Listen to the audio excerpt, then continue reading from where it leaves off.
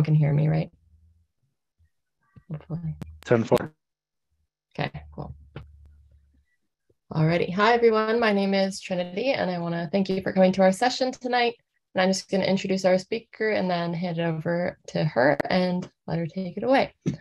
So Dr. Monica Verduzco-Gutierrez is an accomplished academic physiatrist and professor and distinguished chair of the Department of Rehabilitation Medicine at the Long School of Medicine at the University of Texas Health Science Center at San Antonio. She is also the medical director for critical illness recovery and neurorehabilitation at Warm Springs Rehabilitation Hospitals in San Antonio and chief of the Physical Medicine and Rehabilitation Services line at the University Health Hospital System. She is a fellow member of the American Academy of Physical Medicine and Rehabilitation, as well as on the board of trustees of the Association of Academic Physiatrists. Dr. Gutierrez grew up in South Texas, then moved to Houston, where she earned her undergraduate degree at Rice University, her medical degree at Baylor College of Medicine, and completed her PM&R residency training in the Baylor College of Medicine UT Houston Rehabilitation Alliance. Dr. Gutierrez excitedly moved to San Antonio to lead the Distinguished Department of Rehabilitation Medicine in 2020. Her area of clinical expertise is the care of patients with traumatic brain injury, stroke rehabilitation, interventional spasticity management, and now post-acute sequelae of SARS-CoV-2. During the COVID-19 pandemic, she has developed 2 post-COVID recovery clinics to aid in the rehabilitative recovery of patients with functional mobility and cognitive deficits after infection with COVID-19. She has over 100 publications in these areas, as well as topics related to health, equity, and inclusion. Thank you for joining us tonight. Yeah, thanks for having me. Excited to be able to tell a little bit about me, about my story. One thing, yesterday I spoke to our LMSA group. LMSA is Latin American Student Association at the medical school that I work at. So, I started with, telling a little bit about myself, but also telling a little bit about my field, because it's something that I want for people who are pre-meds to know about it. So it could very much interest you when you go, if you end up going into medicine, going to medical school. I really want people to be considering it as a profession. Also, I'm going to tell you today, I'm repping tomorrow's the National Latinx Physician Day. So I'm wearing my shirt today because I was at work all day. So I'm going to wear it because 2 of my friends co-founded that thing. Oh, nice. Michael and Cesar. Yeah, great. Yes, I know. I was like, I ordered a shirt. I got it sent to me so I could wear it and represent. And some of the numbers you've probably heard that Latinos make up 6% of all the physician workforce. And if you think that Hispanic community under the census is 18% of the U.S., and in some states it's 50%, or almost getting towards 50%. In Texas, it's now the majority of people. And so definitely not the majority of physicians. So, very important to get into the field. So I'm going to share screen because I do have slides.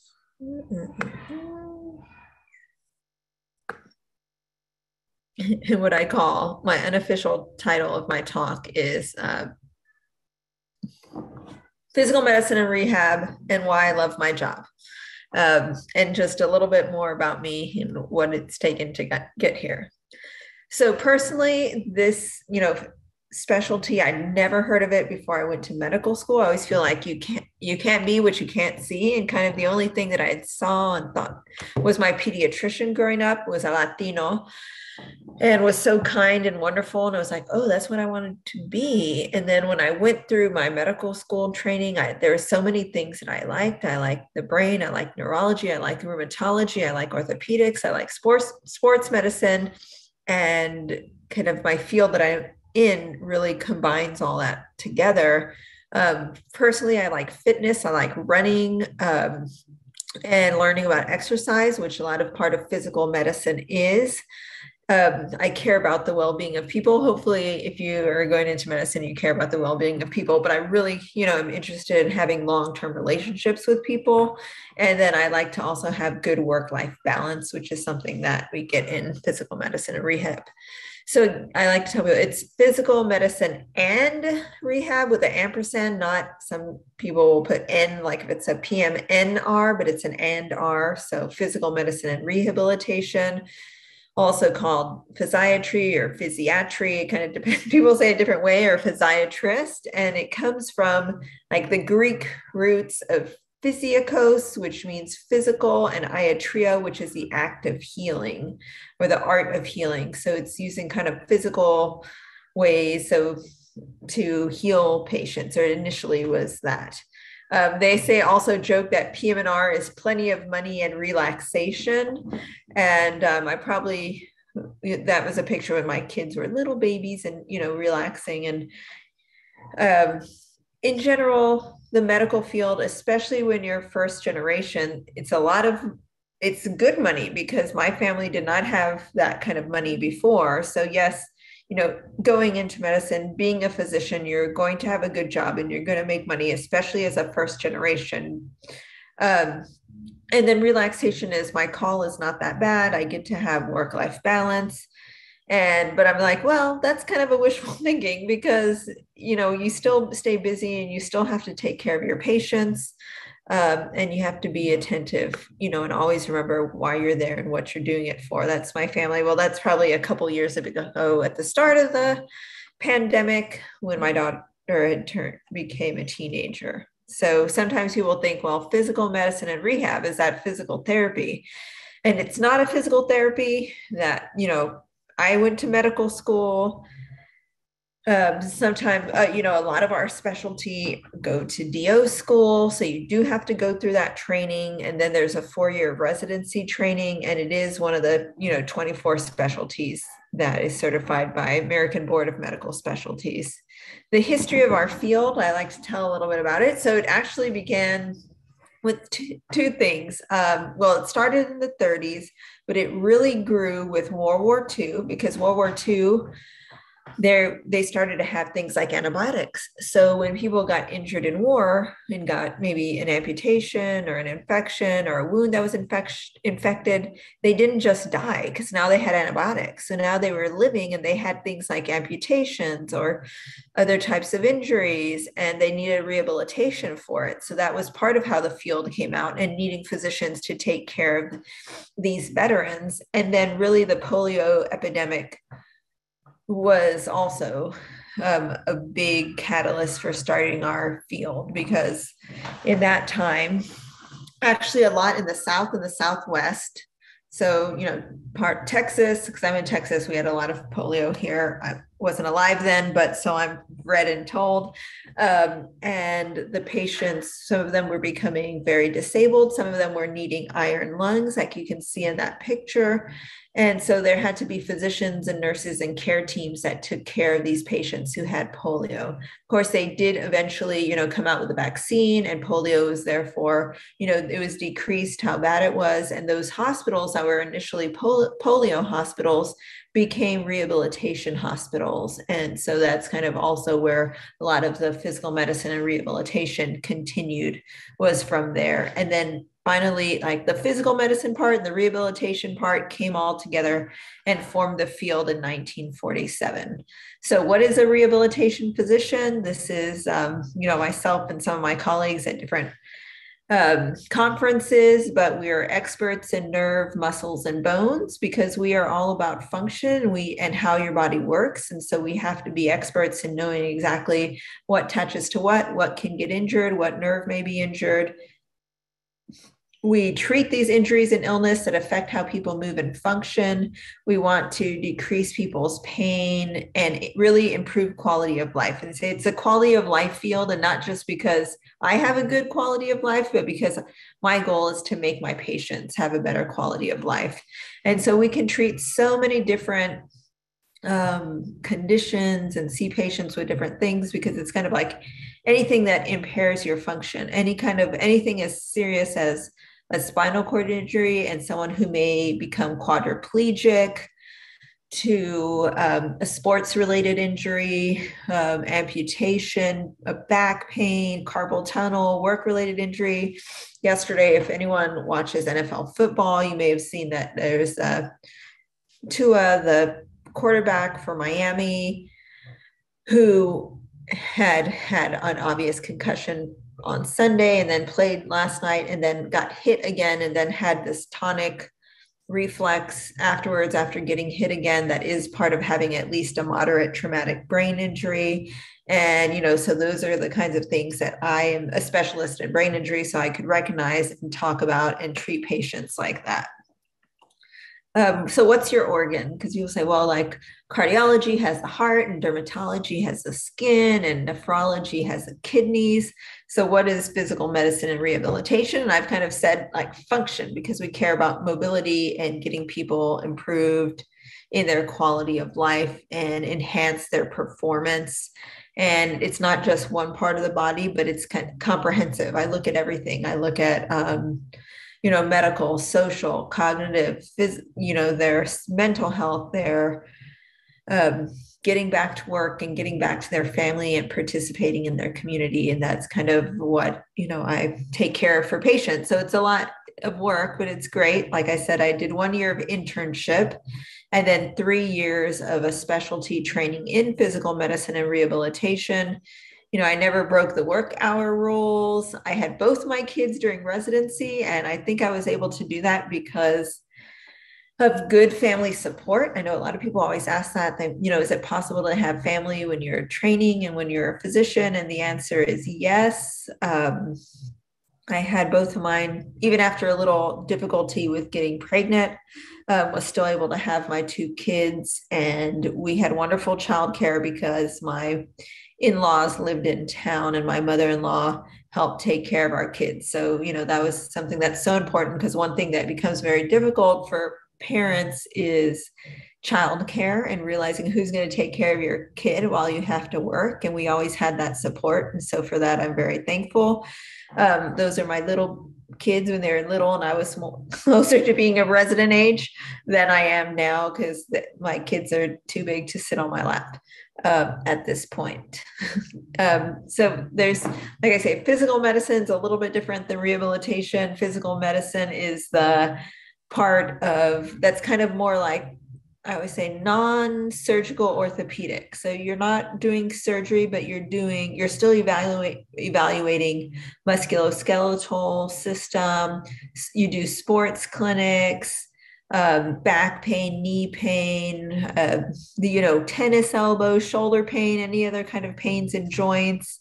So we get that training in pain management and sports medicine, injections, so it's still very, even though you're not going to maybe to the operating room and, repairing someone's spine, I have colleagues in training in pain management. They still go to do things like injections into the spine. They put devices, they put spinal cord stimulators, they put in intrathecal pumps, and then also injections with ultrasound guidance. And so some people in PM&R want to go into pain management. They say it's the painless path to pain. And it's probably the best training for pain management because you learn the musculoskeletal system.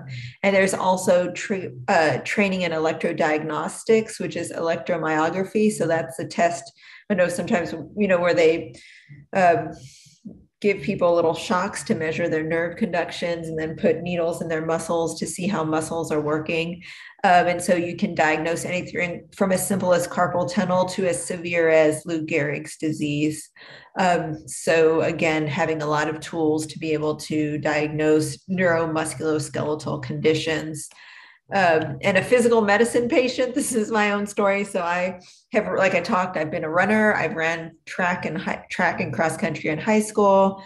I've always kind of run through, medical school and residency, and then a little bit when my kids were born, and then got as a master. So then, like, being a little bit older, later 30s and 40s, started running again in track. So that was an indoor track meet a few years ago. And I had run it was a 4x400 relay with some girlfriends of mine who also got back into running track again. And unfortunately, at that race, tore my plantar fascia. So not even just plantar fasciitis, but tore the thing on the bottom of my foot. And so I went to go see my physical medicine and rehabilitation doctor because it was super painful. Couldn't even put weight through my foot afterwards. I did finish the race. We did win the relay, by the way. And so you can see if you look at this ultrasound, this really dark section right there is where the tear is. And so I got injections of PRP, platelet-rich plasma. So that's where they like get your blood, centrifuge it down and find your plasma part of it, and then inject it into that area to help with healing and making new cells and such. And so after a few months' time, you can see there's already healing. This was like the initial one, and there's all this swelling, the dark spots. And then after this was probably about 6 to 8 weeks into it, then you can see it's almost all the black spots are gone. And so that's some things that our specialists do when there's patients like me who are running. At that time when I was running, I was training both for the Boston Marathon and for the track meet. And it's probably not too good to put both kind of stress loads on your body. But then I had to miss the Boston Marathon that year, but was able to run it the next year. And so that's me very happily running the Boston Marathon and, being happy that my feet were all healed by that point. The rehabilitation part of PM&R is the long-term care of patients who have, more significant disorders like brain injury, spinal cord injury, stroke, amputations, multiple traumas, those people that get in car accidents. And we work in inpatient rehabilitation units that's where patients can go after their injuries and they get intense therapy. So we lead a team, we work with a team, we work with PT, OT, speech therapy, social workers, nurses, case managers, and help the patient get better. So we may order the therapies, we do their medical management, we order medications. If someone has a really severe brain injury, we'll order medications to try to wake them up. If someone, is in a coma, if someone has spinal cord injury, there's a lot of issues they will have with their bowel, bladder, autonomic nervous system. So we work on treating that as well. And then one of my specialties is spasticity management. And that's when patients get really tight, like muscle spasms after having a brain injury or spinal cord injury, and their muscles tighten up. And I do injections with botulinum toxin. So basically Botox is not just used for cosmetic. They used it 20 years before the cosmetic purpose for medical purposes. And that's what I use. I inject botulinum toxin in patients' muscles to help them get mobility and function back. So it's just part of like my rehabilitation where, I've in the first picture on the left, one of my patients who had a big brain bleed when he was on vacation, and they had found that he had an aneurysm, and he has really, improved significantly. So where he could be someone that wants to, volunteer at the hospital, and just some other patients of mine that with the one on the right, that was me at his wedding. My typical day, I used to run in the morning, drop off my kids. Now I don't drop them off because my husband drops one off because he works from home, and my other kid walks to school, and then work all day. In our specialty, there's all types of fellowships that people can do, whether it's pain, sports, spinal cord, brain injury, electrodiagnostics, and all these other things. I'll tell you about some famous physiatrists. So Dr. Janet Travell, she was actually the personal physician of John F. Kennedy, and she treated his chronic back problems after World War II. And she was the first female presidential physician. So of all the doctors, they always have their presidential physicians. She was the first woman one. And then after he was assassinated, she was also the doctor for LBJ and his family too. She has this major book that's kind of a mainstay in our specialty about myofascial pain and dysfunction. So that's kind of when you get all the knots in your neck and your shoulders and what that means and how that can be treated. And she treated JFK, he had a leg length discrepancy. So she gave him a shoe lift. She would give him injections, trigger point injections for those pains that he would have. And then he was very famous for being in this rocking chair. And the reason he was in the rocking chair was more for physical, to alleviate his back tension. And so that's kind of cool. Dr. David. I have yeah. So FDR didn't have a a PM&R doctor. So that was his PM&R doctor. Yeah, that was his PM&R doctor, was his doctor. No, I'm talking about Roosevelt, since he was polio. Oh, because he had polio. No, yeah, so no, he started, or not that I know of, because then it was just kind of doctors taking care of polio patients. But he did do a lot for rehabilitation, because he wanted to start healing himself, heal himself and help people. So he used hydrotherapy, or a lot of water therapy. One of his rehab centers was called Warm Springs, and it was literally like water therapy where he would get in and it would be used for healing. And so a lot of the original physical medicine doctors use that water as a physical healing modality. And that was something that actually came out of FDR. So yes. Yeah, he had a pole put into the White House. Yeah. And he actually did die at a rehab place where he went. So when he passed away, he was actually getting rehab. Yeah. Yeah. Cool. Now I'm learning a little bit too. This doctor, Dr. Sifu, he's a national director of PM&R at all the veterans hospitals, and he is a super TBI specialist for the VA. He has millions and $1 million of grants to study brain injury, especially if you think about all the, military who then became veterans and had all the types of, blast injuries and concussions from being part of the military. And so he studies that and leads it throughout the country. I have some of my friends that are, colleagues around the country. On the right is Dr. Ellen Casey, and she is a sports medicine doctor. She is now the physician for USA Women's Gymnastics. Remember, before it was shameful, and there was that other doctor that, of course, now is in jail. And so now they have this amazing woman physiatrist doctor to take care of the gymnasts. And then the other physician, Sherry Blauett, she herself had a spinal cord injury when she was a young girl in a farming accident, and has had to use a wheelchair for the rest of her life. And she has been in the Paralympics 3 times. She's even won the Boston Marathon and the New York City Marathon for the wheelchair division before.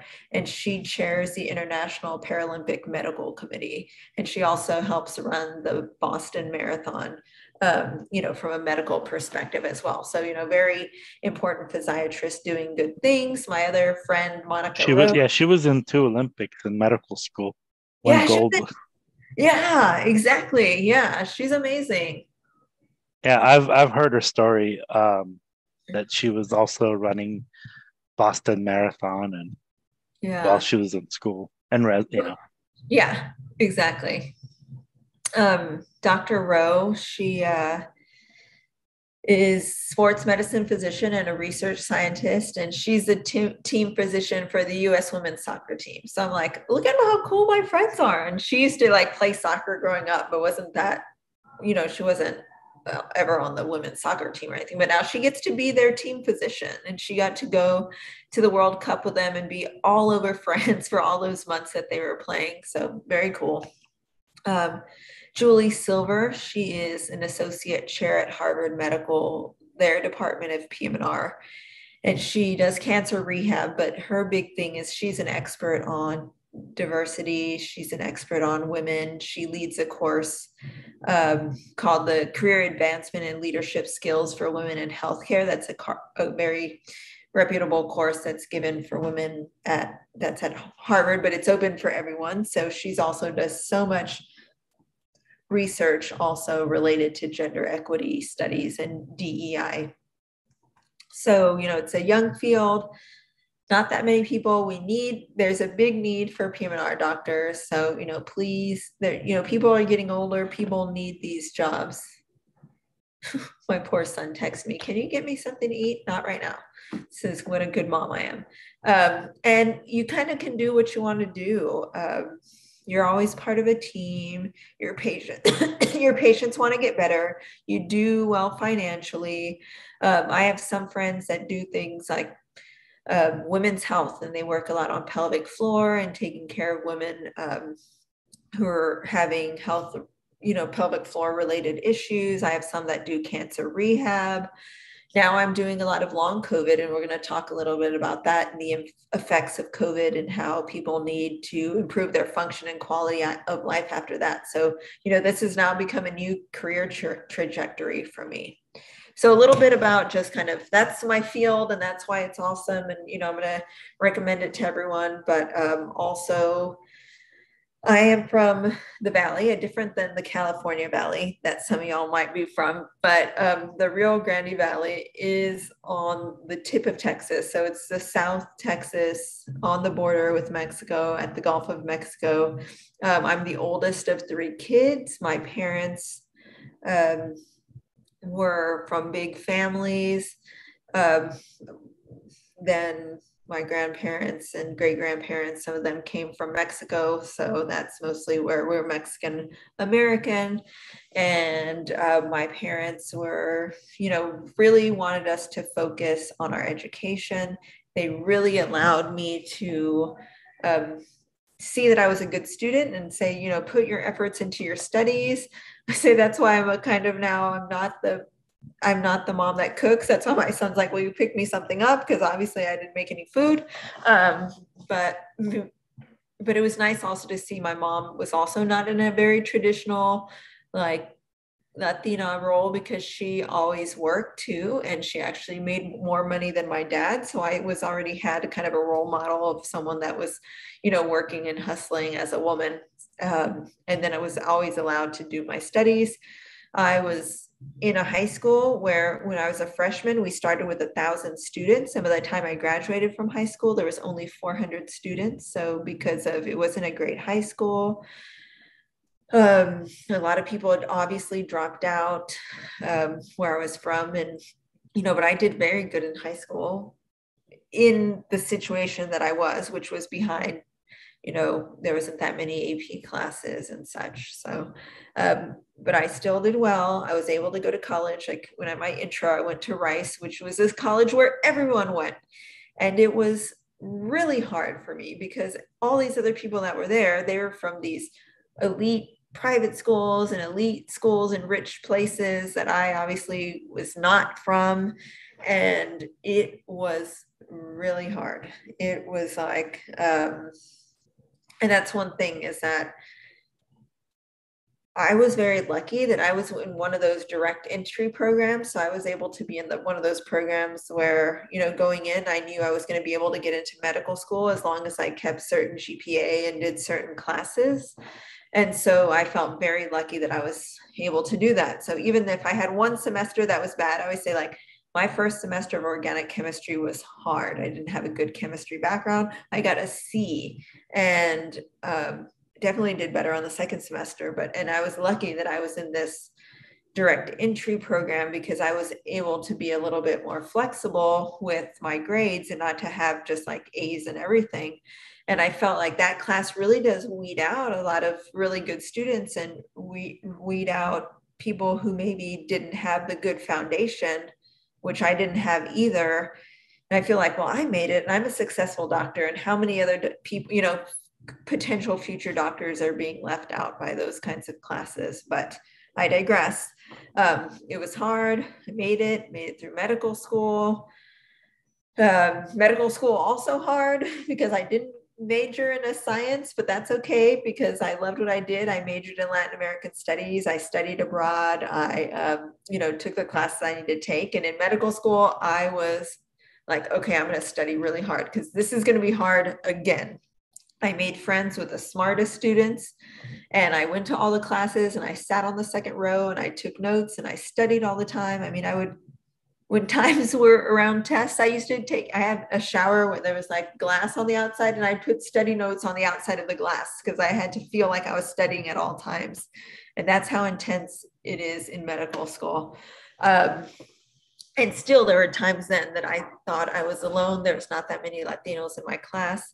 A lot of them were from programs like mine, and it was hard for a lot of us, but we had what was the equivalent of our LMSA group then to help us get through. And we had our diversity office that sometimes provided tutoring or something as needed. So part of my advice to getting there is like not being afraid to ask for help, going for tutoring, going to the office, going to the teacher's office to ask, like, please help me with this, going to those office hours. That's why the office hours are open to be used.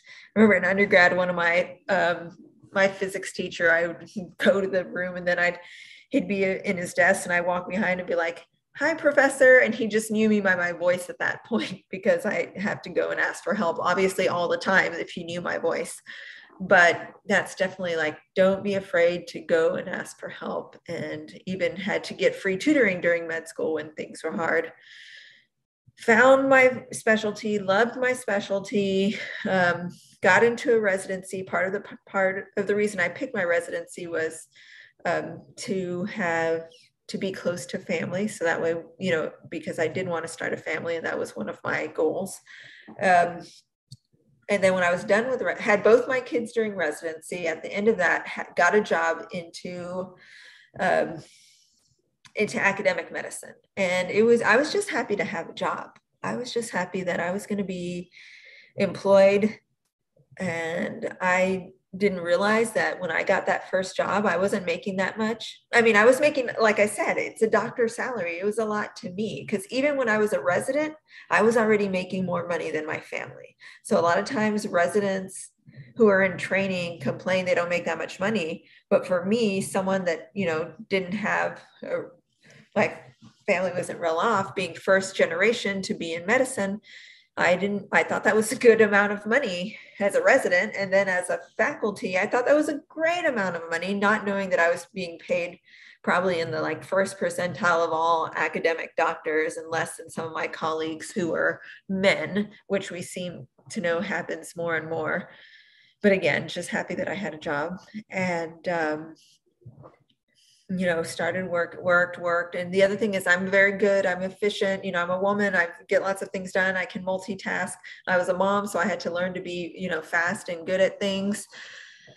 And in academic medicine, again, this is something a lot of people don't know about. I didn't know. I just wanted a job, but I didn't even realize fully that when you're in academic medicine, again, because no one in my family was in academic medicine or in medicine, that, there's different levels. You come in at this bottom level as an assistant professor, and then then people move up to an associate professor, and then people become full professors, and some of them have tenure. And I didn't understand what all that meant because that just wasn't part of what I knew. And so I came in as assistant professor, and I was that all the time. And to be able to move up to the next level, you have to be able to be, well-rounded in everything. You have to have research, you have to be teaching, you have to be a leader, you have to be developing programs and do the clinical work.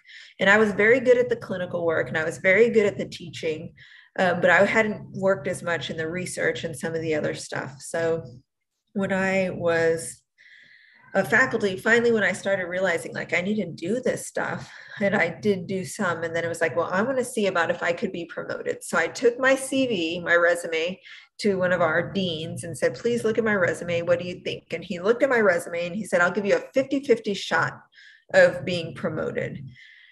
I was like, ooh, 50-50, that doesn't sound good. My coworker, who was a guy, male, went, showed the same dean his CV, and he told him, I'll give you a 50-50 shot of going for it. And you know what he said? He said, I'm going to go for it. And you know what I said? I said, no, that's not good enough. And if you've read some data that says that women will not go for a position unless they feel they meet 100% of the criteria, but men will go for a position or a job even if they just meet 50 or 60% of the criteria. They're going to go for it. So I did not go for it. My colleague went for it. He applied, he made it, he got that new title, he got a raise, he got, it comes with being promoted. And I did not, because I didn't go for it. So of course I waited the next year. And yes, the next year I easily got it because by then I built my resume a lot and was able to do a lot of national level things. But it was a tough lesson to learn that I should have just gone for it. There would have been nothing to lose had I not gone for it. But when I did, that was a picture from when I became an associate professor, which was the next level. And I'm with the dean, which is the woman lady was the dean, the full dean of the medical school I was in at that time. And at that time that I became an associate professor, again, at the next level in academic medicine, I was only the 8th Latina associate professor of physical medicine and rehabilitation in the country, and that includes Puerto Rico. So in the whole country at that time, I was only the 8th person to be promoted to that level in the whole country. So it's kind of like blew my mind when I saw those numbers of how little representation there was. And so, I continued to work, continued to do more things. When this job came up to be the department chair at I was in Houston then, but to move to San Antonio, I went to my friend Julie Silver, the one that I said who has the leadership course, and said, this opportunity's come up. Should I apply for it? I said, I don't meet all the criteria because it says that you have to be already a full tenured professor to do it. And she was like, go for it. What's it going to hurt you to do it? What if you don't get the job? You don't get it. You already have another job. You don't lose your job. So that's kind of one of my advice, to go for it. And I went for it. And actually, I did meet a lot of the criteria that they wanted. And I got to move and become department chair and become a full tenured professor. And when there was only 2 other Latina full tenured professors in the whole country and in Puerto Rico. So if you think, there's not very many people. So I've always been like, okay, I'm going to push myself more and more to get to the next levels. Let's see what other, I'll go back to the questions at the end. So what else do I get to do? I love to write. I love to talk about things like inclusion, diversity, health equity. And, I work with teams and with friends to, write about these topics and publish on them. I get to, advocacy is a big thing that I do now too. One thing, we notice things that are going on and we write about them, we publish about them. When COVID started, that was something that, I saw there is a need, because I was seeing when COVID was happening, it was disproportionately impacting certain communities. It was disproportionately impacting minoritized communities, Black, Latinx, Native American, and these patients were hospitalized more, dying more, having worse outcomes. So I said, we need to step up, in our field of physical medicine and rehab and be able to rehabilitate these patients. And, we wrote a paper about, how we had to take care of these survivors. And, we did a lot of telemedicine, and how I was noticing there was disparities even for persons who had disabilities to do telemedicine. So we published on that. I've been on a lot of podcasts at this point. Like I said, healthcare disparities is something I'm very passionate about, especially given my background. And, may the odds be ever in your favor is not just from the Hunger Games, but it's also, what some people live in every day when it comes to healthcare access. And there are differences in the quality of services that people get, and not just because they're, it's not financial, but it's really because of, some other reasons that are not due to their clinical needs or their preferences. And I always, this is a story, this is myself in the middle and my 2 siblings, and my grandfather, he had a stroke when I was a senior in college. And again, I'm the only medical person. By then I was in college. I wasn't even medical yet. I didn't know anything about medicine. And so it was a shock. It was terrible. I mean, here's this patriarch of our family, the father of 13 kids. He has like 50 grandkids at this point. And he was in World War II. He, provided for this as someone without an education who only went to 10th grade to his family of 13 kids, and then had this stroke. And it was something that was very devastating for us. And so I remember then, like, again, no one knew about stroke. No one knew about healthcare system, very low health literacy. And I remember seeing him at a nursing home, because from the hospital, he went to a nursing home where he had stayed in that nursing home for the rest of his life. And actually, now that I do rehabilitation and I take care of patients with stroke, the best place for patients to go after you have a stroke is to an inpatient rehabilitation with a PM&R doctor that's taking care of you, and you're getting 3 hours of therapy a day. And he was someone that would have been a very good candidate, but it just happens now that I look and research and study the data that Latinos are less likely to get into that level of care, even though he had 2 types of insurance and he had family that he could have discharged to. And his stroke was not like, it was severe, but it wasn't like he was totally paralyzed. I saw him, he could move both his arms and his legs. And it just happens for reasons, whether it be bias, unconscious bias, systemic racism, that we're not getting those types of care. So it's something now that really drives what I do. This is a paper that I co-authored where we talked about these disparities of care for Hispanic patients when it comes to things like stroke, brain injury, spinal cord injury. We have a similar paper that we wrote for Black patients. We said, like, even when they have spinal cord injuries, why is it that spinal cord injuries happen more in Black people, especially when it comes to something like traumas and gunshot wounds? And then when they have one, they're less likely to get surgery and they're less likely to go to rehabilitation. And then we're seeing the same things, like I said, with COVID-19. Native American, Black, Hispanic was getting a lot more hospitalizations and death. And so that's why and then in where I was from, the Rio Grande Valley, I talked about that. This was a place that was devastated by COVID. I mean, my sister had 5 of her friends lose their parents to COVID-19. It was just so bad down there, especially in that first year before there was vaccines. So again, a lot of disproportionate impact. And so that's where I started the first COVID recovery clinic in South Texas, probably the second one in Texas, to help people who were impacted by COVID and needed rehabilitation services, and make sure we address the needs of our people. This has been now something that, now I've published so many papers on it. I lead with my institute. I tweet about it. I'm on Instagram talking about long COVID, and was then eventually invited even to give a congressional testimony in DC. So, that morning I was invited by Jim Clyburn's office and got to go and talk to the Senate subcommittee in DC that was my morning. I went to go run first.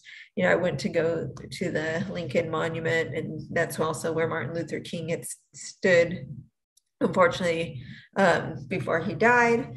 And then later that afternoon got to testify and talk about, what patients with long COVID are dealing with, and how this is a new disability, and how we need to be addressed. We really need to be addressing these needs through rehabilitation and research and treatments and financial support for people. I love doing outreach. I love, meeting with groups. This was probably pre-pandemic, but I got to meet yesterday with our LMSA students. So I was very happy again. I get to be on the news. I get to be on podcasts and just talk about different things from rehab to now a lot of long COVID, and, reach out I'm on social media. This is like my earlier tweets. I now even on Twitter have, over 20,000 followers, where I get to talk about, running my life, PM&R, COVID, long COVID, mostly too. So that's, I'll look at now, I'll stop sharing, and now we can just answer questions, and I'll look at the Q&A. All right, let's see what we have here. What advice would you give to undergrad students pursuing a career in medicine? So again, don't be afraid to ask for help. Look for, I do think it's important that you do some of the, the MCAT's important. You have to study for that. You can think like all the people that have a lot of money, they can take all the prep courses. Try to find a scholarship where you can also get a prep course, or figure out a way to, do a prep course. So I think that's important. Is it possible to have your own PM&R practice, or does this specialty require a hospital or bigger location to treat patients? Either or both. So I have two of my friends in residency have their own practice. They do pain and sports and musculoskeletal medicine. And then there's some that work in hospital systems and do inpatient. It just kind of depends on what kind of practice you have. I have some that they work for themselves, but they'll go to different hospitals and see patients in the inpatient rehab unit. And then there's some that are in academic centers. So really, like I said, you can make it what you want and do what you want with it. And so, yeah, you can have your own practice for sure. What was the process of applying for residency like? It gets harder and harder.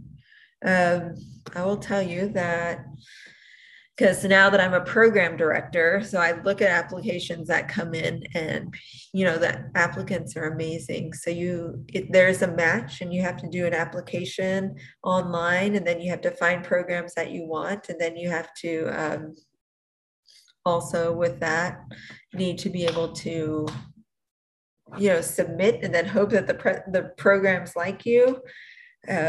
So back then I was in Houston at Baylor College of Medicine. The program there is very excellent, and I was already married.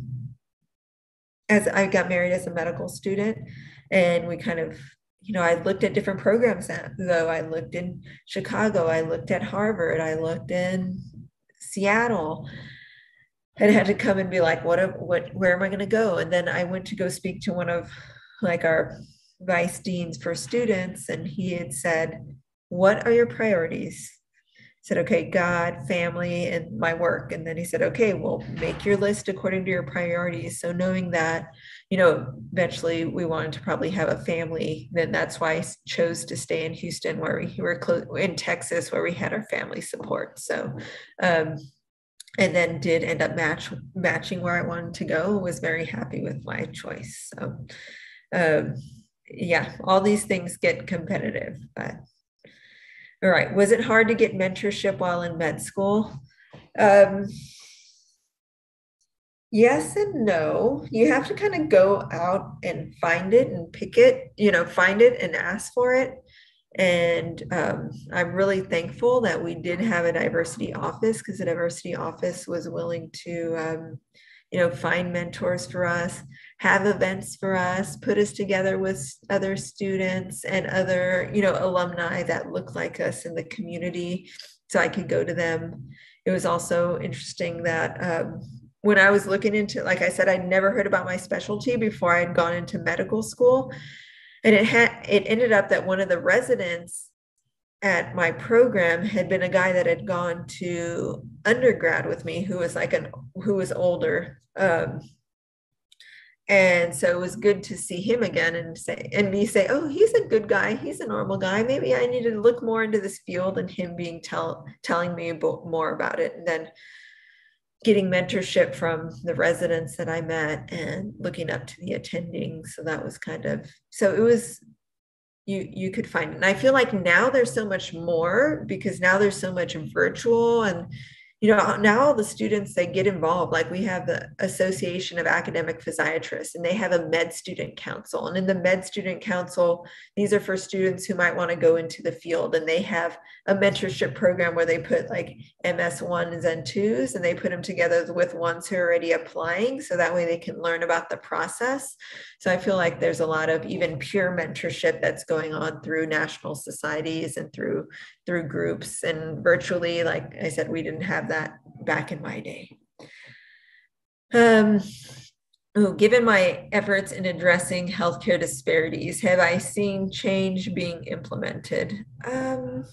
It's a good question. It's slow, but we're trying to make it happen. I think it's kind of the first part is educating people and publishing the data and saying, hey, this is here. Did you know this? Did you realize this? I mean, I gave a grand rounds this morning to our Department of Neurology and Neurosurgery, where I tell about my grandpa, where I tell about this research I've done, where I tell about, some other disparities research that I've done in spasticity management, and just hope to educate people. Because I think the first thing is they need to realize it and say like, oh, is that what's happening? Or, so hopefully changes are starting to be made. So we'll see. I don't know.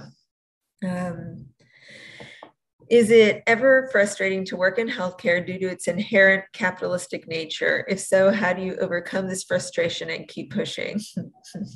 I love it. Yes, it can be, because some of the way that the system is set up, it's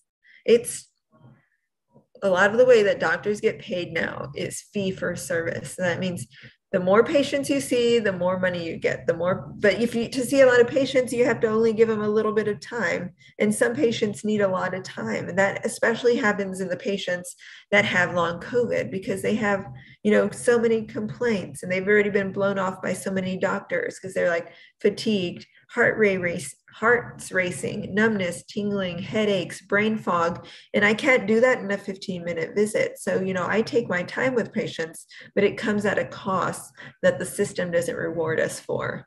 So there's that. But I don't know. Things are supposedly going towards quality. And then sometimes, hopefully, maybe I'll get a grant or something to help me do more of this work.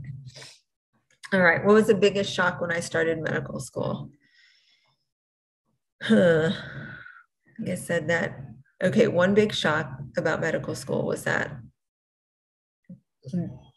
there is a lot of people there who have a lot of, whose families, this is still kind of a shock to me now, that families come from, they came from not first generation like I was. Like there's a lot of people whose parents were already doctors, multiple generations already being doctors, had a lot of financial resources, didn't have to take out loans to go to any schooling. It was just kind of like, ooh, mind blowing to me. And so I came from a very different background that way. So that was one of the shocks, but there was still, you found like people, you got in groups and you found friends, and you got in organizations where you found where there was people like you, and you found support that way. Probably some of the other biggest shock of starting med school was, what else? That there's still gender disparities. There's still, sexual harassment, unfortunately, that kind of stuff in there. And you think like, oh, this should be this perfect institute of medicine, but there's still problems. There's still bias. There's still, harassment and everything else. So those are kind of the all right. You won't be shocked anymore once you go. I have a question. So yeah, you were first gen, and you had to take loans and everything. Since you've finished residency, have you ever struggled financially, or you've always been able to find a job? And just talk a little bit about that, because I think a lot of first gen students, they look at that price tag of student loans and see. I know this is the thing that for me, and when I went through med school and undergrad, it was so much less expensive than what it is now.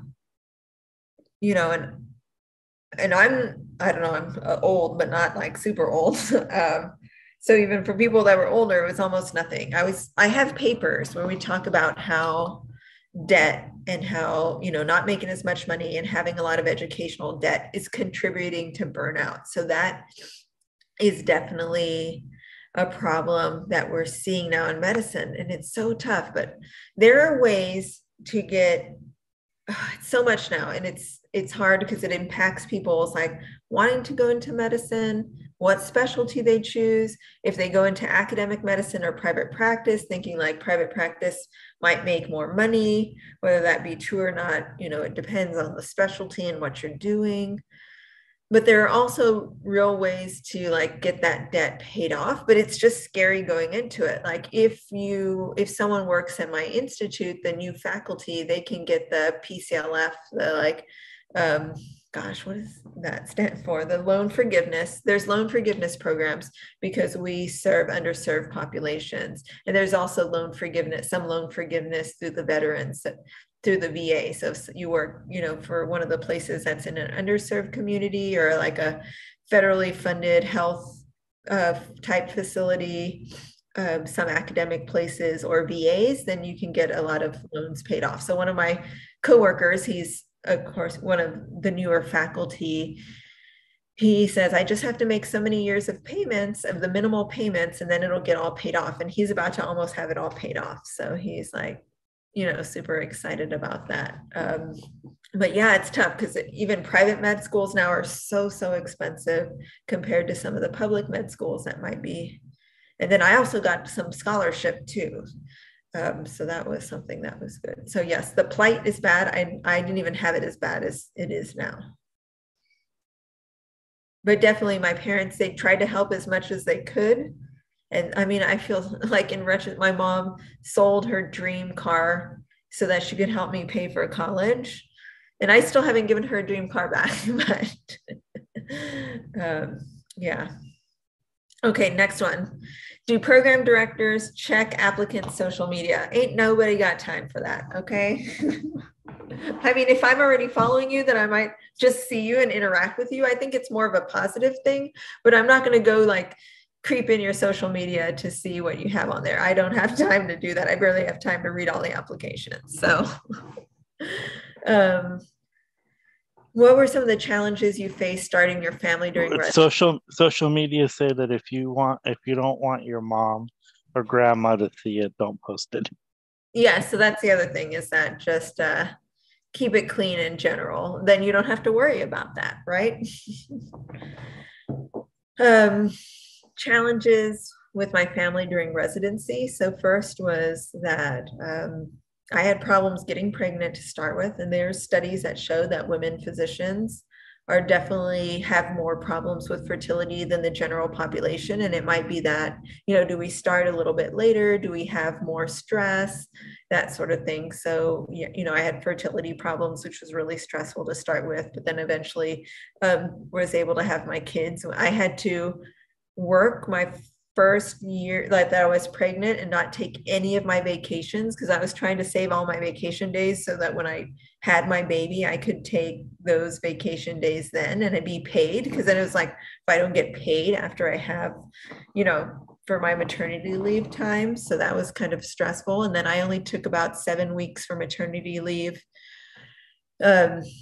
before having to go back to work. And then when I went back to work, I was on like night call the first night. So it's like, they don't care like, oh, that you have a 7-week-old at home that I'm trying to breastfeed and that trying to pump. And sometimes, doctors wouldn't want to let you pump and you're supposed to, it is like legal, please go let the resident pump. But, still sometimes you're judged for doing those kinds of things.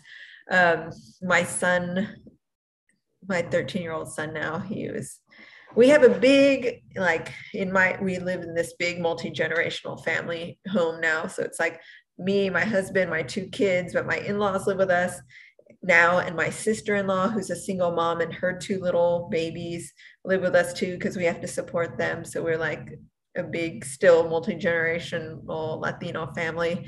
And my 3-year-old nephew started school recently and he had such a hard time. He was like crying because he was so used to his mommy just being with him all the time because, she was just there all the time for him. And my son goes, I didn't have that problem, but that's because you only took 6 weeks off and you spent half your time at the hospital. So I was like, ouch, thanks.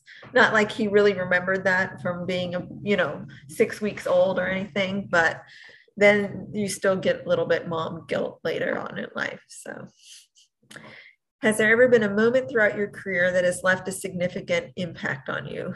Yeah, lots of moments. So kind of that one, I probably said like the biggest lesson that I learned was not going for it that first time when I was trying to get promoted. So that was really significantly impactful.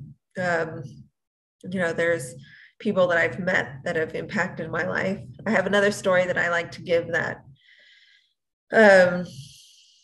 because I'm someone that, like I'm here wearing my Latina shirt today. I'm a runner, so I like to wear just like really cool sneakers also to work sometimes, but with professional clothes and then like cool sneakers. And I used to do that at my old job that I had. And my old boss was like, why are you wearing sneakers? That's so unprofessional. I'm like, we're in a rehab hospital. These are leather. These are really nice shoes. I mean, like I wear Golden Goose right now. Like, those are really nice shoes.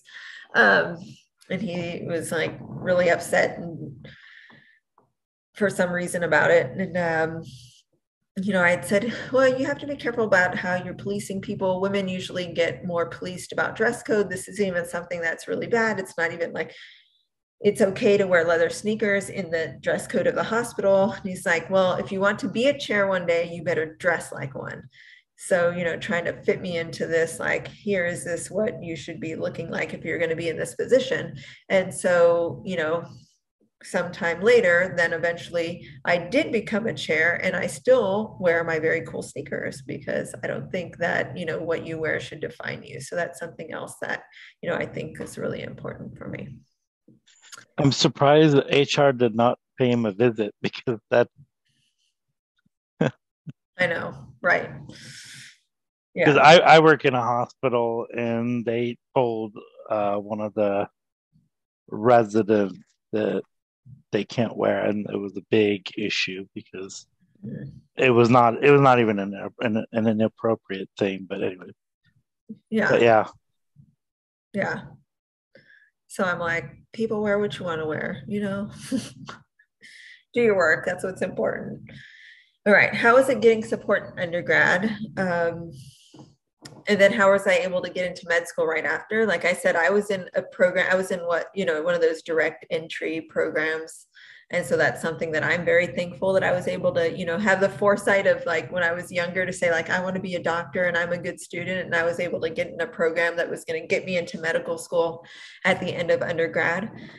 Getting support in undergrad, I probably didn't take advantage of it as much as I could have, like as much as I did in medical school. And I was like, whoa, I really need to do it now. But you have to be not afraid to ask for help. And like I said before, go to the office hours of the teacher, go ask for help, go for tutoring, go see, is there some kind of free tutoring? Is there a teaching assistant in the class that's offering that? Or is there someone that, that's super, super smart? Even like I said, in medical school, I became like two of my best friends were MD PhD students because they were the smartest people because they were also going to get a PhD. And I became friends with them because I wanted them to be able to like help me understand things that I didn't understand in class. So just don't be afraid to ask for help. Do you have any recommendations, suggestions of different programs or extracurricular activities that might help us as applicants? So I think the most important thing is just to don't do something just so it can be on your application, but do something that, that you love and that is something that you want to do. So whether that be, volunteer work or it be, I also really, like if you had to do something outside the box, like you had to work because you have to work to get by in school, then put that and explain it. And that'll be something that I appreciate because there's a lot, like I said, there's a lot of people that didn't have to work and didn't have that life experience. Like I appreciate that hustle. The other day I was at line in a fruteria. Those are the places where they cut up the fruits and the mangoes and whatever. And it was kind of a long line and there was two people there and they were like working hard and they're like hustling. They're making everyone's like fruits and elotes and everything. And finally, when my turn came up, I was wearing a shirt from the medical school. And the person behind the counter was like, oh, are you a student there? At first I was like, thank you. No, I'm a doctor, but they thought I looked like a student. And she said that she was a nursing student. And to me, I was like, I want to hire you to be my nurse one day when you're a nurse, because to me, she was like there working hard, hustling and being a student at the same time at that kind of job. And that's something that, I appreciate too. So, if you need a program like a postback, if you need, there's programs where there's experiences, but, do what you need to do and do what you find passion in. All right. Am I still friends with my friends growing up or with my medical school friends? So yes to both. I have some friends growing up that, maybe they don't live here, but, we still keep in touch or we text. My friends from medical school, again, the same thing, may not always be together in the same city. My friends from residency are still, we're still like on a text chain, and some of us all text together all the time. Excuse me. And so, yeah, for sure, I am. So you make these people, they're like your lifelong friends because you go through so much with them. That's hard. What type of volunteering or clinical hours do you recommend doing for someone that's applying to medical school? Like I said, just see if you can, there's volunteer programs at hospitals, there's volunteer programs. And sometimes, everyone wants to go to the usual traditional hospitals, like, oh, there's the big hospital, there's the children's hospital. But think about things like the rehab hospital. The rehab hospital probably has less people going and asking to volunteer there. So you might actually like get more opportunities to go see things at a rehab hospital than you would at another hospital. And then, I'm always like, when I look at that kind of stuff, it's also, I think about like, who has privilege? Like, how easy would it be for my child to volunteer at a hospital because I have access to the hospital and I'm a leader there, versus someone who has like no access, no family, no, those kinds of connections where it's really harder. So again, I kind of like appreciate the story. I look at the whole application. I always think like, one of my friends and I were talking about the distance traveled. So someone who, didn't have as much, had a learning disability, has a first generation, story family, getting to medical school is a lot harder than someone who's like was born with a silver spoon in their mouth and just like, prep school and tutors and everything and got there really easy. Are there still programs? I would say I work in the ER and there's a lot of undergrad who want to come and volunteer there. And a busy urban trauma center is not a good place. That's slow. A rehab place. I know one of my friends who worked in a sports medicine clinic and rehab, and you got to talk to a lot of the attendings and residents. So yeah, it's you gotta be selective in what you want. Don't do everything what everybody else does. Yeah, exactly. Are there still programs around that go from undergrad to medical school? There are. I don't know. I'll put the link on it. Okay, yeah. So there are, and there's like I know there's still the one with Rice and Baylor, but there's a lot more different universities around the country as well. And then what rotation did I take that convinced me to opt out of applying to a certain specialty? So like like I said, I wanted to go to I wanted to be the pediatrician. And when I went into medical school, and I still really like pediatrics and I like kids too. And even after my first year of med school, I did a summer program where I got to actually go back to the Valley and shadow and work with my pediatrician, the one who was like inspired me to be into medicine.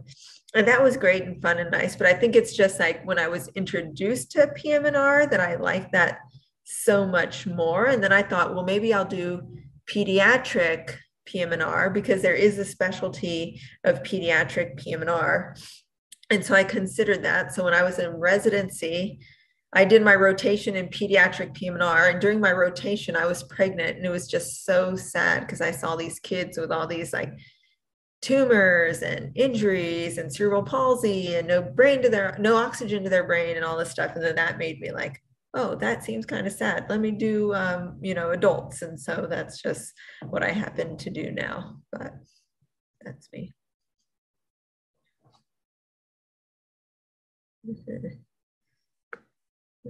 I have a question. How did you deal with imposter syndrome?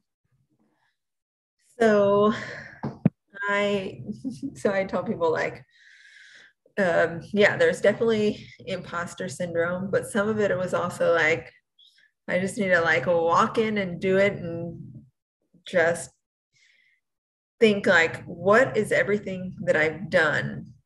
And kind of really, and this happens a lot for women, and this happens a lot for women. And and for first generation, and is that you really downplay what you do. And then your CV also, you don't put enough of what you do, versus like people who are really full of themselves or whatever, they like embellish it almost. And so it's like, you have to really like say, okay, well, I was let's say when I was the chair of the faculty senate, and then really explain what I did there, not just say that, but say like, okay, we changed the promotion criteria. We created a new position that was an ombudsman person for people to go when they had complaints.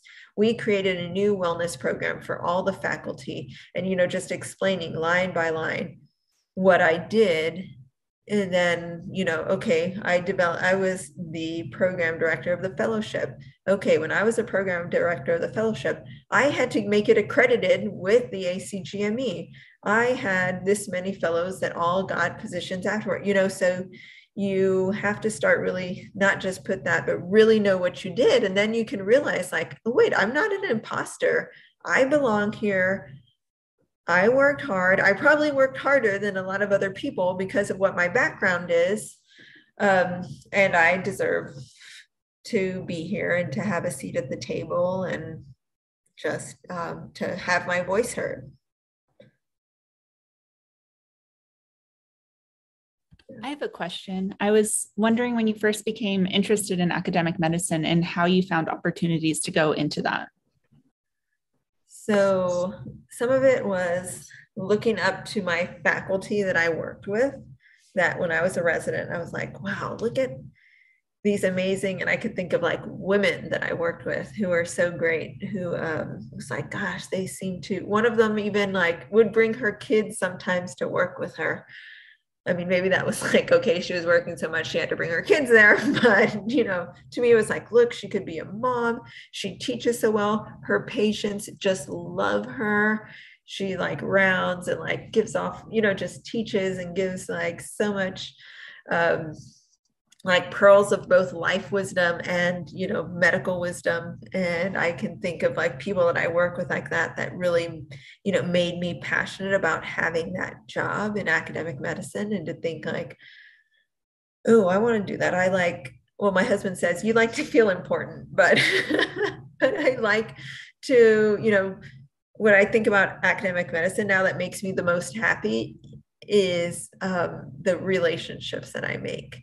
And it's not just like, yes, I love my relationships with my patients, but I love the relationships that I have with like the doctors I work with, the trainees that I have, like all the trainees that I've had over time have become friends and colleagues, and we go to meetings together, and we, I'm on text chains with them too. So it's like these lifelong friends of people that are just, intelligent and respect you, and you've worked with, and you've been through, stressful times together.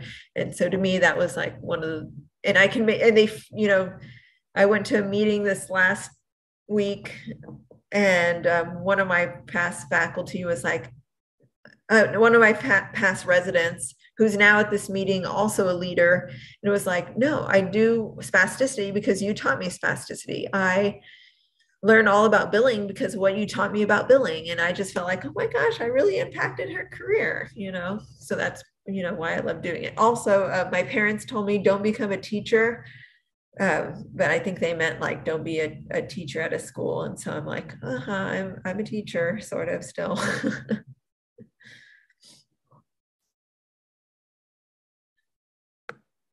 Another question, how hard was it for your family to understand, since they didn't come from a medical background, understand that you were missing holidays and vacations and birthdays? And Yeah, they understood it though, because they knew that it was something that was important for me, and they were like really wanted me, they really always pushed education on me. It was kind of funny, during med school, and always to be there with studying with a book and having my computer opening, and I'd go to like, if my parents came to visit me in Houston and they'd be like, let's go see the Astros, and I'd go with them, but I'd just sit with my book instead and, you know, be reading the whole time while they were watching the game. And they just thought it was cute, I guess. I don't know. They're like, okay, she's reading. That's good. Like, that's what she does now.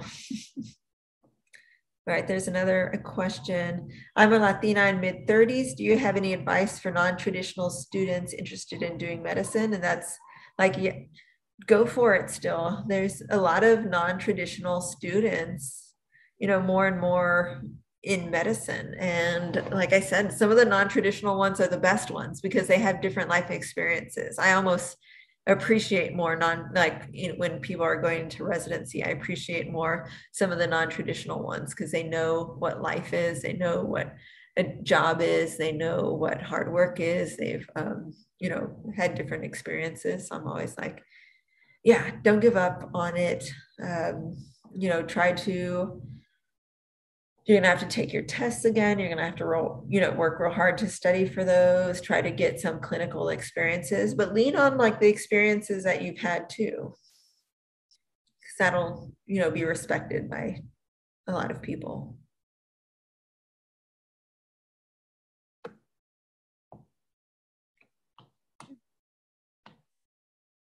I had a question. One of the specialties you listed as sort of one of the subspecialties of PMNR is dealing with the female athlete triad. And I'm an athlete, so we've heard a lot about that recently. And I was just wondering if there was, like, if you knew any more about that, if, like, in your area and how that's come about in the last little while. Yeah, so definitely a big thing now. Also, it's called REDS. It's like relative energy deficiency in sport. And so I have some friends who they specialize in it, and they, you know, do sports medicine, and they see athletes and do research on athletes who may have this triad, which is usually, you know, goes with kind of training a lot, decrease estrogen levels, so the athletes don't get their periods, and then they're without that estrogen, then their bones get thinner, and then they get all the stress fractures and stuff a lot more easier. It's just not good to not have your period either, believe it or not, or to be underweight and malnourished if you're trying to train for things. So yeah, so a lot of people in our specialty will, you know, are studying that, looking into it more, and take care of athletes who have that, usually, you know, as part of a team, because then you need someone who's a nutrition specialist and maybe a sports psychologist, and someone also to help make sure that, you know, your hormones are right and your bones are right and you're on the right medications. So.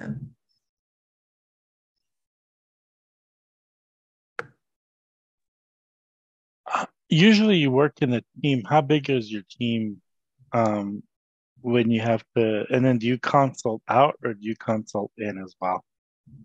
So yeah, it just depends on the team that I'm in, what I'm doing at the time. So it's like if we're doing inpatient rehabilitation, then the team's really big because there's like several physical therapists, there's residents, there's, you know, occupational therapists, speech therapists, nurses, social workers, everything that work together in the inpatient to take care of the patients. If I'm in the outpatient, sometimes it's just me and my nurse, and then I'll send them to a physical therapist, whether that be in our facility or outside our facility, or it just depends on the specialist that I need. Then, you know, we'll work together in taking care of patients who have long COVID. I work with like cardiologists and neurologists, probably the closest, and with therapy. And so I would just like send to these doctors and these specialists as kind of what, depending on what the patient needs, and we all work together.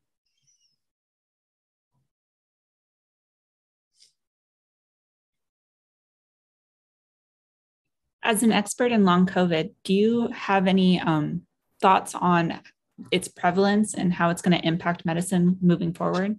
Yeah, so I think it's something like I say, like now you have to ask everyone if they've ever had COVID and like what happened to them after COVID, because I think we're learning more is that there might still be like viral antigen persistence, like pieces of the virus that are left in people's bodies. They found like dormant in the GI tract, in the gastrointestinal tract, and in people's fat, and that might be activating the immune system and maybe causing autoimmune disease. Because I think like now we know more and more about, like we're learning more and more about post-infectious diseases, like okay, polio, people got polio and sick and some got better. And then actually like 4 decades later would get something called post-polio, where they started again getting a lot of weakness and their muscles atrophying. But 4 decades later, we know that like hepatitis C causes liver cancer. We know that HPV causes cervical cancer. We now know that Epstein-Barr virus, the virus that causes mono, is now probably the #1 cause of people who get multiple sclerosis.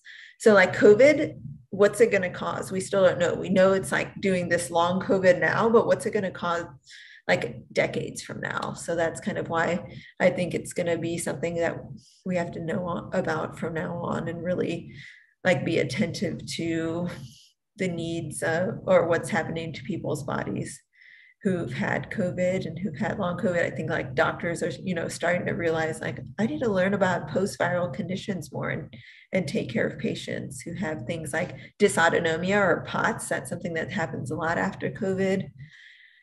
It's triggering autoimmune disease. It's triggering other diseases to become worse because of the endothelial dysfunction. Like even in kids, there's already been a huge number of kids who have developed type 1 diabetes after having COVID. And so like, this is just in the 2 or 3 years it's been here. What's going to happen like years from now? And now that we're just letting it like rip and go wild, it's not good.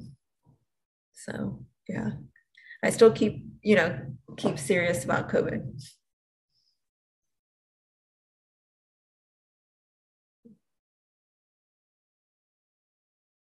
That's a good question. Oh, and then I also didn't say, okay, I forgot to finish answering the question about COVID and who is getting long COVID. So if you look at, what the CDC says, the CDC now, they have a survey that they've been releasing during the pandemic called the Household Pulse Survey. It's kind of like through the census.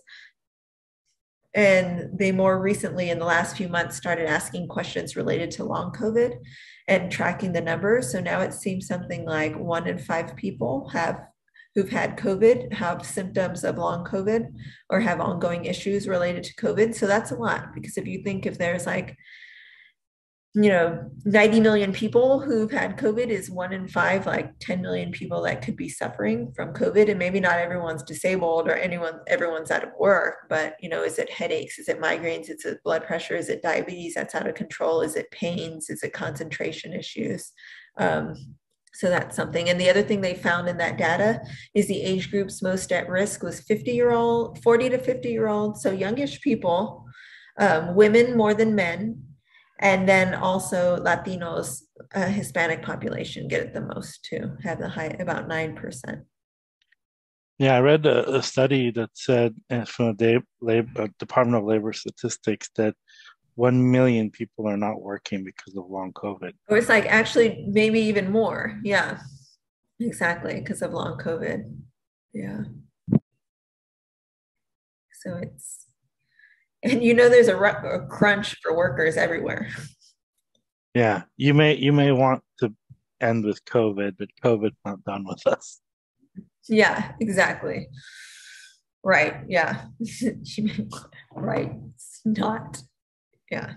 The same thing the president said last week, that COVID's over, and I had tweeted that this is what happens when you have a lot of followers at this point. I had tweeted that that it was a slap in the face for him to say that, because there was a lot of people still dealing with the effects of long COVID and suffering and not feeling like they had treatments or were getting benefits or getting disability or anything. And then I had like different reporters reach out to me, but then I was on NPR last weekend because I was talking about, because of my tweet and because saying like, yes, people are still suffering. And so it's really not over. I think what he meant was like the crisis or the whatever, the worst of it. People are not like clogging up. Although I'm still seeing patients come through the ER, but they're not. I as it wasn't as bad as it was like a year and a half ago, but still. Yeah, it's definitely like, this is what's nice is that we have the treatments in the front, like we have vaccines. So not as many people are getting it as severe, not as many people are dying. And we have like remdesivir and Paxlovid and molnupiravir and these antivirals. So people can get that early on if they're at risk and not get as sick. There's still like over 1,000, sometime a couple of days ago, there were still 1,000 people that died of COVID. Yeah. And so it's like, yeah, it's not the higher numbers than that, but it's still, a fair amount of people. It's not a crisis, but it's still there. Yeah. No, it's still there. Like if it impacts you or your family, then it's still there. Yeah. And then also vaccination, I'm still recommending vaccines. I recommend the booster, the new bivalent booster, please get it. That also, if you're vaccinated, smaller risk of getting long COVID, definitely less risk of dying or getting severe disease also. Yeah. Well, it's 6:30 and it's 8:30 your time, so we should probably let you go. Thank you again for coming. No problem. And making yourself available. Yeah. And I just texted Michael and I said, hey, our speaker's wearing your t-shirt. I know. He put a smiley face. Here, let me take a picture. Yeah, take a picture. Let me. I'm going to send it to him because he sent a smiley face. Yeah. Can you lower it just a little bit? Or... I know. Yeah, let's do that. There you go. All right, I'm going to send it to him. So yeah, he would be excited. Yes, exactly. I'm representing. All righty. Well, thank you again. But it's the day I get seen more. So, yeah. Yes. Well, thank you again for making time. And I know that